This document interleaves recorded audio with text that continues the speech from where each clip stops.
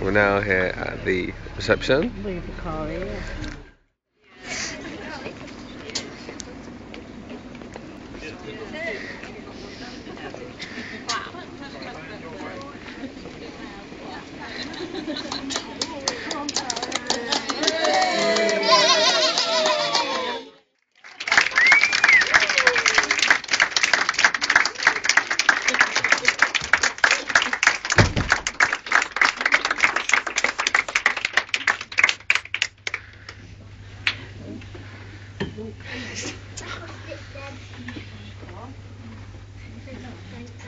Would you like me to square this up for you?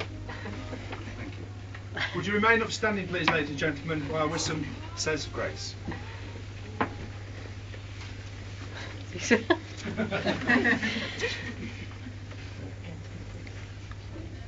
Dear God, for what we are about to receive, may the Lord make us truly thankful. Amen. Amen. Okay, the bride and groom are now at the table, and check out this amazing cake with little brown glazed dessert and pale white hosanna with the flowers. Right, now this is a special video for fans of Pauline Allen. She's got many friends on Facebook, and here is Pauline eating, I think she's eating fritter rolls and really enjoying Like them. apple pie. Oh, does it? Okay, I've got some rumours that it's apple pie that she's eating. As you can see, Danielle's there enjoying a drink, and then Sharon's over this side. Here's Des having a little drink as well. So well done, Pauline. This is for your fans on Facebook. Okay, now Phoebe has just demolished what? What has disappeared from this plate? Huh? Chocolate lid. Can you show us what it was? Chocolate cake. And? Fritter rolls. Okay, and did you give any of the babies any? The Sylvanian families? They're all looking at you like dogs, watching you eat, aren't they?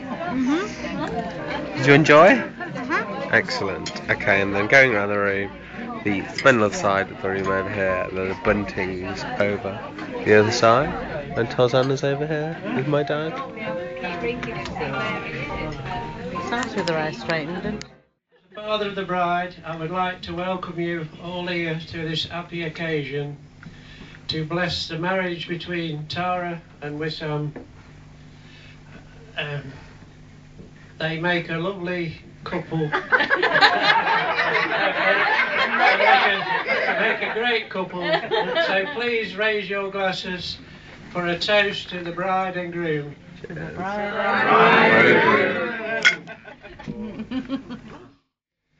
First of all, I would like to introduce myself to everybody. For those who don't know me, my name is Wesam, and I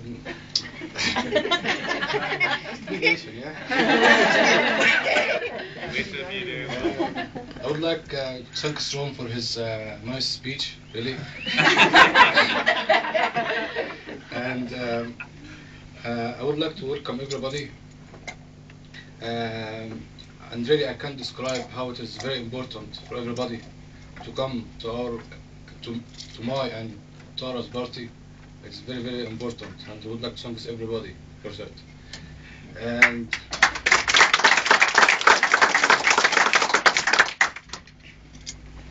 And I would like to thank the pretty girl because she made the rice bread, and I would like to send for her a special toast.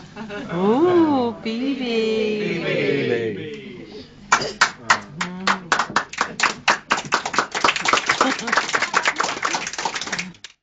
She really been helping Tara and me to collect bits and pieces to make it a happy party. Thank you. I would like to thank you here. Thank you. Thank you.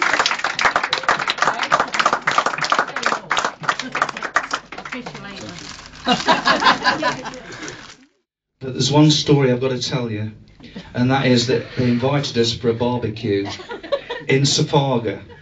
Now, it started off with Wesam saying, "Keith, we have to go to the petrol station." And I'm thinking, all right, you know. So he gets this little bottle of petrol, And he comes back and he fires the barbecue up. Now they live 3 stories high, and there's a veranda all the way around.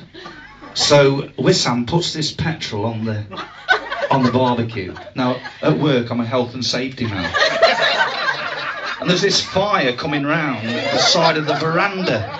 And I'm saying, Wesam, you put too much on. He goes, I'll be alright, Keith. I'll be alright, Keith. I'm saying, Aileen, it's going into our bedrooms. I said, Wesam, what are you going to do about this? You know, it's not good. Put it out. I'm not bothered about the barbecue. We'll go out for a meal. You know. Anyway, in the end, the barbecue appeared. Apparently it was pork and beef. I didn't know which was which, but we ate it. Number 3, outfit for the wedding. This is a bit... I get myself into trouble here. I said, what are you wearing for the wedding, Doug? She says, I don't know yet. I said, why don't you wear that thing you wore at my brother's? Because there's nobody here coming tonight that went to that do. You look absolutely gorgeous, and nobody will know. Aileen says, I'll know. So she goes out and buys another new outfit. And the fourth one is, before you go out at night, this is the one that's going to get me into trouble. Before you go out at night, the woman will always say to you,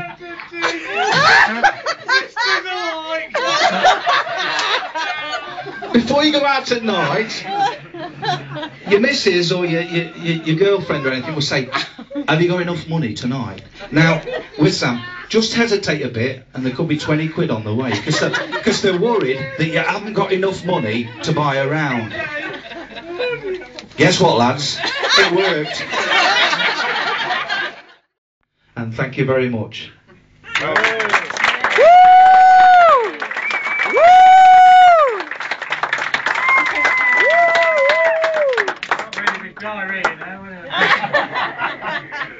I think Keith makes Les Dawson look dull.